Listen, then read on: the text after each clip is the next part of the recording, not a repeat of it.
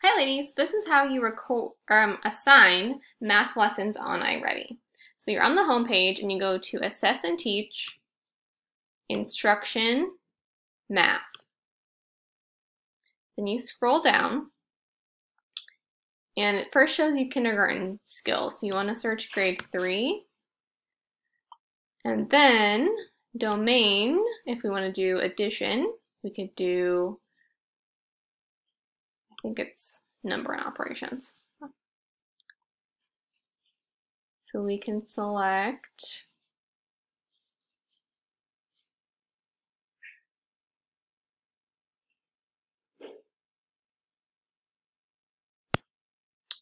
So we could probably do this practice place value to hundreds and then use place value to add within 1,000 because the rest of these are addition and subtraction together.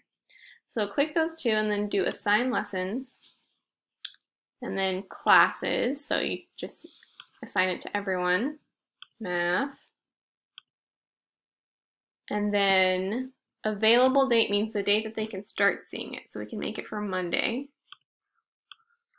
and then say it's due by Friday.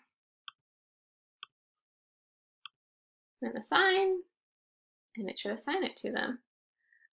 We could also maybe look in second grade and see if there's more addition in there, and then we could also assign some second grade addition lessons. Yeah, so pretty easy. That's how you assign lessons in iReady.